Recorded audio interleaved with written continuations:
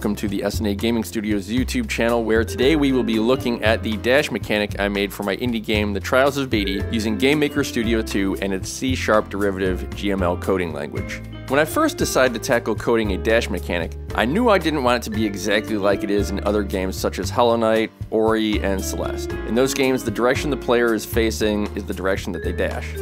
I wanted a bit more lateral maneuverability and much lower, basically non-existent cooldown rate. So that's what I did. If you were standing on the ground, you can't dash. You can only dash while you're in the air. This kind of just made sense for me to make it that way with how the game is laid out.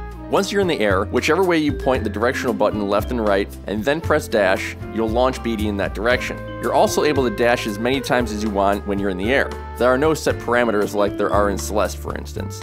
Another byproduct of the dash coding was the hover mechanic, which is essentially the dash but without being launched in any direction, and it also triggers a different animation for Beadie. So let's hop into GameMaker Studio and I'll show you exactly what I did to achieve this.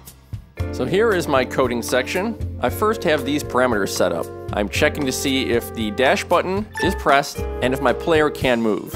If those two are true, then can dash equals true, which will allow my player to actually dash. So once can dash equals true, it checks this next set of parameters. If key dash and grounded equal false, meaning that my player is not touching the floor, then it will execute this next set of commands. Gamepad set vibration makes the controller vibrate. Can dash equals false does not allow the player to continuously dash while in the air, so you can't just freely dash in the middle of another dash. Horizontal speed plus equals move times dash speed. This sets the built-in horizontal movement and what actually makes Beadie dash. The move lock is now true, and this does not allow the player to perform any other function. So while the move lock is true, you can't hit the jump button or run fast or anything else. This locks all movement. We set up an alarm, and this will reset all the variables that are being executed right now to where they were before the dash button was pressed. Gravity equals 0, so that way the dash is in a straight line. My local vertical speed is 0, so Beadie can't move up and down. The built-in vertical speed is also 0, so you can't move around. We've increased the friction to 0.3 from 0.2, and the X and Y scales stretch and squeeze the dash sprite for the duration of the dash. Now all of this gets reset by this alarm and brings Beadie back to his normal gameplay state once the dash is complete. In order to have a shorter or longer dash time, all you need to do is adjust this number right here up and down. I also have this dash audio that plays when the button is pressed. When it's all said and done, you get Beadie's dash that looks like this.